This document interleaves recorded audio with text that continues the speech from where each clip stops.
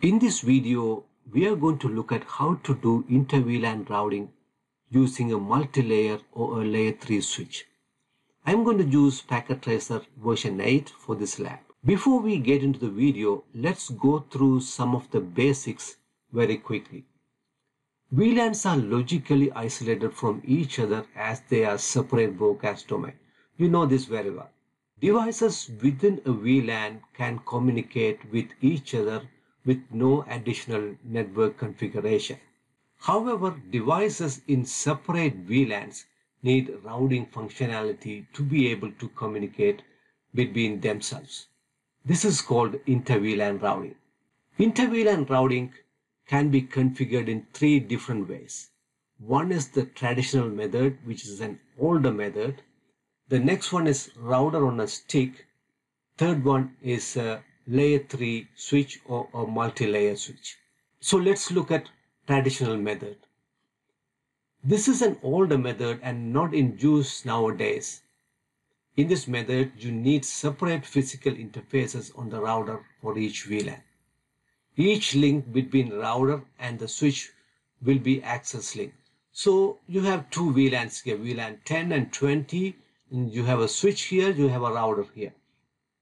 You need separate interfaces in each router to be able to route between these two VLANs. Think about if you have 100 VLANs in an enterprise environment, this method is not scalable. You are going to waste hundreds of ports on the switch, and you need a lot of routers with a lot of ports. So this is not scalable.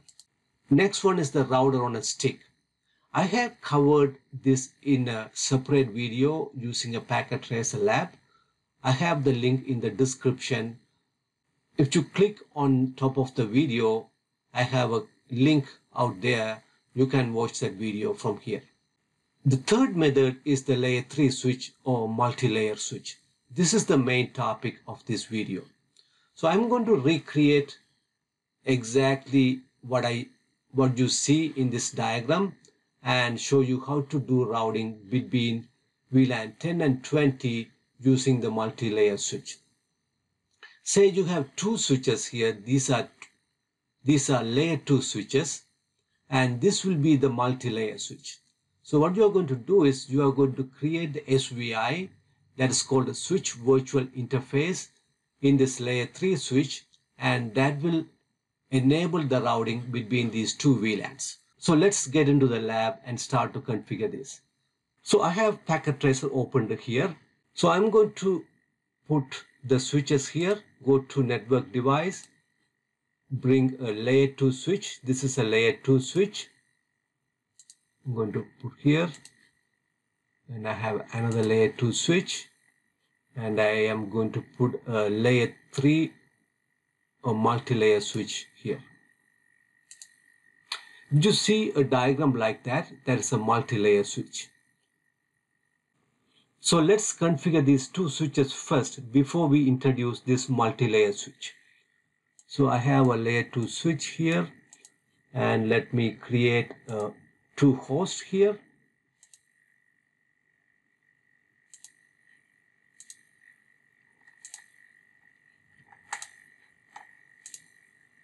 So I'm holding the control button here, so I can create any amount of host here. And you escape and it will go away. And if you want to delete one, just click here in the delete and just come delete that host. Okay, so let's escape here. Let me, okay. So what I have done is in the options, I went to the preference and then I disabled these labels. That's why you are not seeing the labels for the devices. Show device model label, show device name label. So if you enable both of them, it will show you those switch names and the device names. Okay, then let's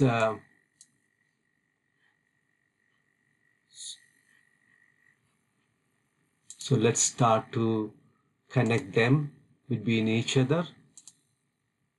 Fast Ethernet, and then I go here, FA01,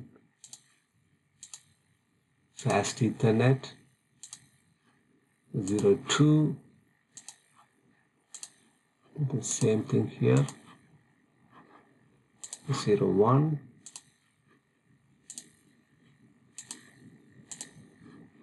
FA02, and then I will link this. Okay, let me pick this cable. So automatically choose connection type.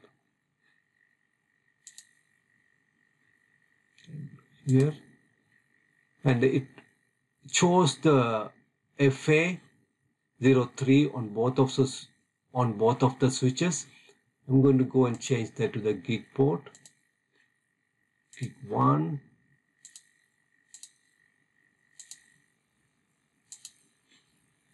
Gig 1 here. Okay, let's start to configure this. So I have to configure this link as a trunk and these links as an access port. Let's go into the switch here.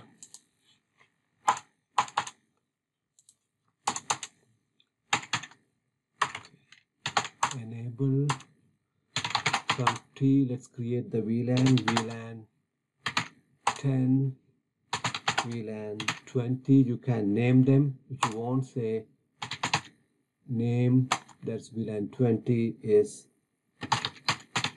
marketing, VLAN 10 name sales. So we have created the VLAN here, and then I'm going to assign int FA01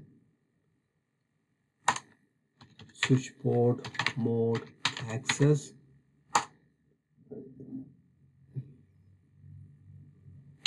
switch port access VLAN 10. So the first PC goes to VLAN 10. The second one will be 02. You use up arrow key to get your previous commands. Switch port access, switch port mode access, switch port access VLAN 20. So this side is configured, and then configure this as a trunk port. Int gig 01 switch port mode trunk. That is configured. So this side is done, and do the same thing here.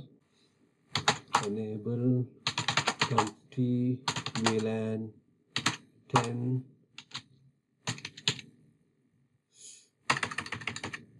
name sales VLAN 20 name. You don't have to come out from the VLAN configuration mode to create multiple VLANs. So that is also done. And int FA01 switch port mode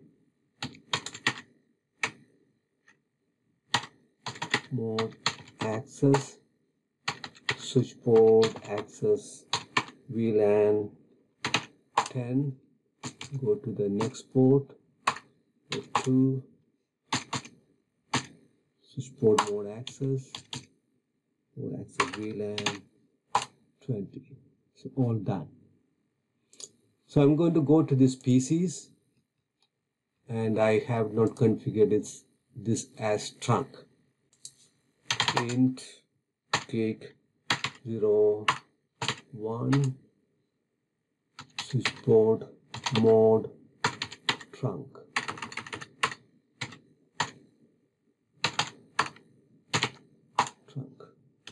And so that's write mem. So you write to that from running config to the start of config. Okay, so let's go to these PCs and let's do the right mem. Okay, now I'm going to go to this PC, configure desktop, and then I configure the IP address.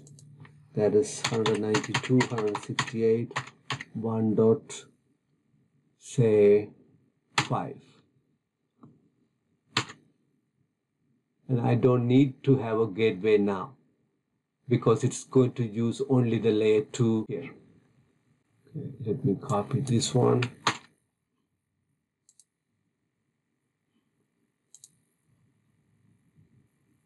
Go here, desktop.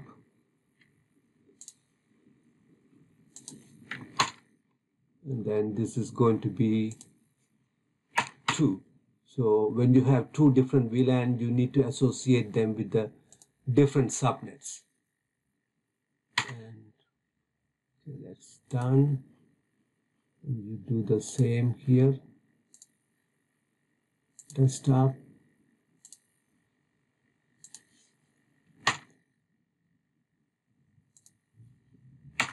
Two, 6.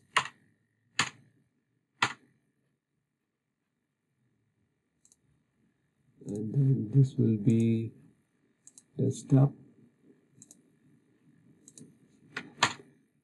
1, 6. Okay. Let's cross our fingers and start to ping across these switch links. Ping 192.168.1.6. I'm using 1.5 PC to ping 1.6. Cool. I am able to ping now. And so let's try to ping 2.6 on the other side. I'm not able to ping because there is a different VLAN, VLAN 20. So it's timing out. Yeah. So let's go to this PC. You know the IP address is 26 on VLAN 20. Let's ping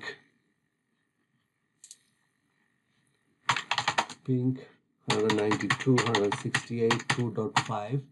That's this PC here. You are able to ping. See whether you can ping this PC on VLAN 10. That is 1.5. You are not able to ping because that is on a different VLAN. So this is where you want to enable inter-VLAN routing. So let's do just that. So I'm going to introduce this layer 3 switch to do the inter-VLAN routing. So what I'm going to do is this is the 3650 switch and it doesn't have a power supply. If you try to open CLI, it will say device must be powered on. So what you have to do is, this is a modular power supply. You have to put the power supplies separately. So I am going to put both power supply. That means I have dual power supply. If one fails, the switch will be up because you have other power supply. If you see here, the fans are also modular. But in the previous switches, like a 3750, all these are like a fixed. You cannot change them. All right, so that's just a small side talk. So let's go back to our configuration. So this must be booting up now. So it's already booted. So I say no for this initial configuration dialog. Now I want to configure using CLI. Enable config int VLAN 10. Before we start to configure, just connect these switches to this layer 3 switch. Okay. Pick a connection, go from here to here, and it automatically picked the ports. So this is a gig port, this is a FA03 port. Let's go and change that. I should have a gig port.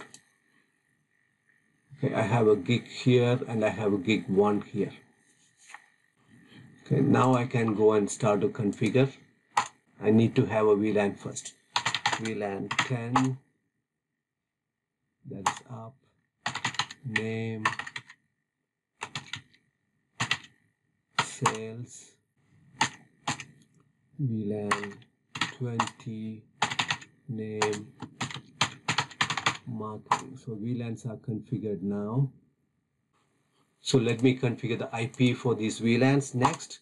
So this will be the SVI. So we have the VLAN SVI already been created, and I'm going to configure the IP for the SVI. So int VLAN 10 IP address 192.168.1.1 255.255.255.0. So this IP will be the gateway IP for all these PCs. So IP address configured. So let's go to VLAN 20 interface.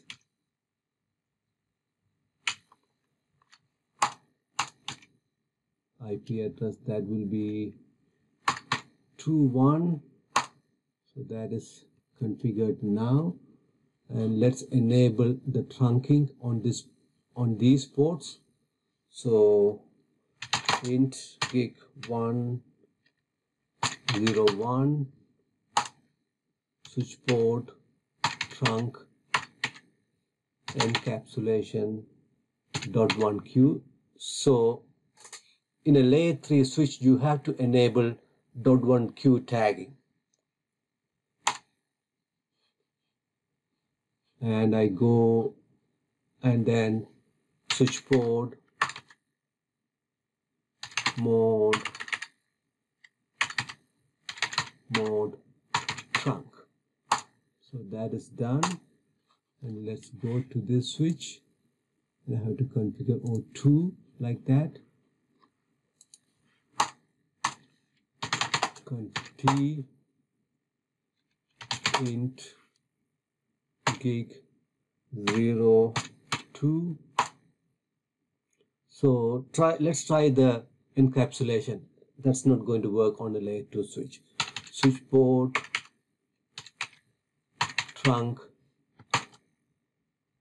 You see you don't have that option for encapsulation. Switch port trunk encapsulation is not available. So I can only make this as a trunk. Switch port mode trunk. And so that is enabled now. And what else you have to do is, now you have to go to this layer 3 switch. Let's write this mem. Write a mem on this switch. Now I go to this layer 3 switch, exit, and I go to the global config and enable IP routing. So if you see here, show IP route, and you have no IP route enabled here. Conf T IP routing, and write mem show IP route, and if you see here, you have the IP routes enabled now. So you have both VLANs, VLAN 10, VLAN 20, these are the associated networks. They both are directly connected to this switch. So let's close this out and see whether we can ping the devices across the VLAN. So I have this one, go here, let's cross the fingers and start to ping. So I'm going to ping from this one to this one.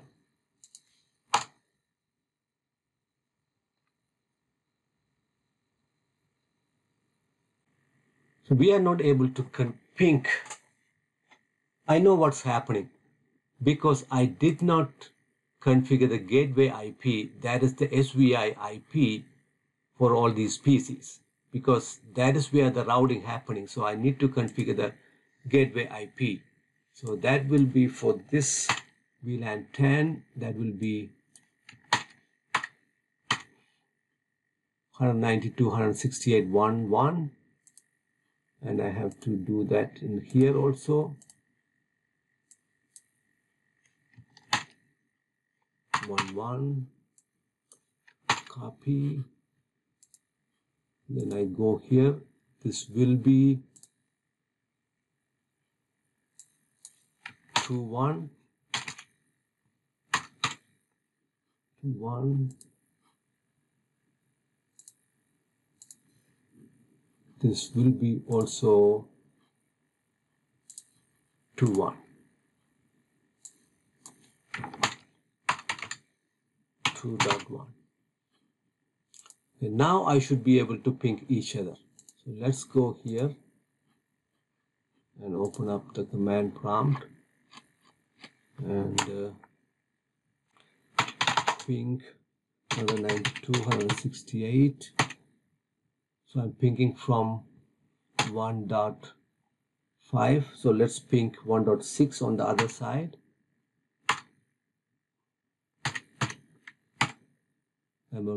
I'm able to ping.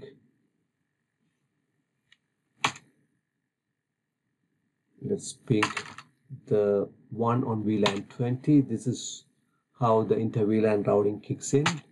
2.6. I'm able to ping that one also. So let's go here to this PC. That's ipconfig 2.6 and ping